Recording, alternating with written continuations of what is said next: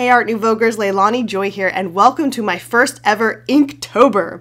If you guys don't know about Inktober, it is basically an artist movement in which we challenge ourselves to do 31 ink drawings in 31 days. Kind of crazy, right? I've never attempted it before, and I thought it would be a fun little mini-series to do on Art Nouveau, so I am going to attempt it. So we will see how it goes. So first up today, I've got my inking supplies and also some watercolor paints because for my very first Inktober, I am going to be doing a piece inspired by one of my favorite inkers of all time, Sergio Toppi. And you guys have probably heard me mention him before. I love his artwork to death. And so today I'm going to be kind of drawing some inspiration from him for my first ink drawing. So something else exciting before I get started here is after the drawings are done, I'm going to be offering each of them in my Etsy store for a very affordable price. So after the episode, you can find them over there.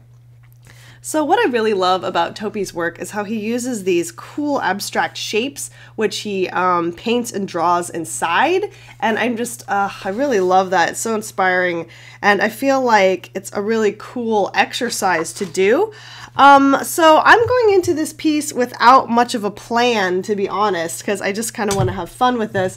So what I'm going to do on my paper here is just draw like an abstract shape. I'm going to put some colors down and then I'm going to see what comes out of that. So let's go for it.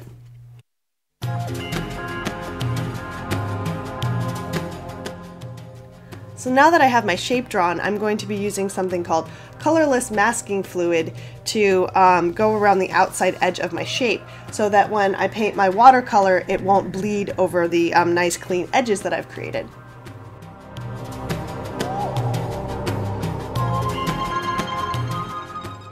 So I have my shape blocked in with the colorless masking fluid, and that will protect the edges here. So now I'm gonna start the fun part here, where I'm gonna try to sort of envision which way I want this to go. I'm trying to kind of picture, I'm trying to let something form inside here. I have flipped it around a few different ways, and I think I kind of like it this way. I don't know, I sort of see, like, what I'm seeing is like maybe a big earring. You guys know how I love to draw those big old round earrings. And then, I don't know, this looks like it could be some sort of hat or a headdress or something. So I'm kind of seeing like a profile forming right inside here. So let's sketch that in and then we'll start putting watercolor in.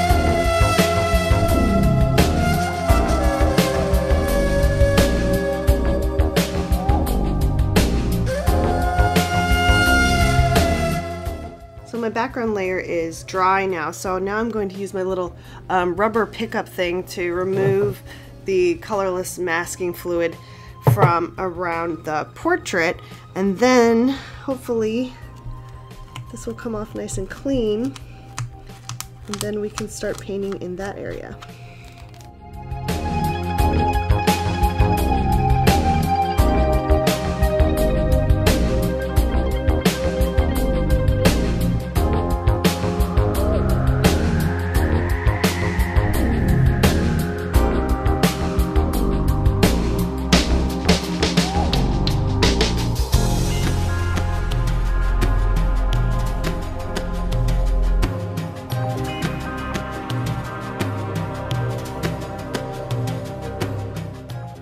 Okay, now to start the actual inking process, I've got a couple of different pens and different nibs. I also have some tiny brushes and micron pens, so I'm going to be using all of those to ink this piece. So let's go for it. No turning back now. You cannot fix inking mistakes, so this should be both frightening and liberating. Okay, let's do it.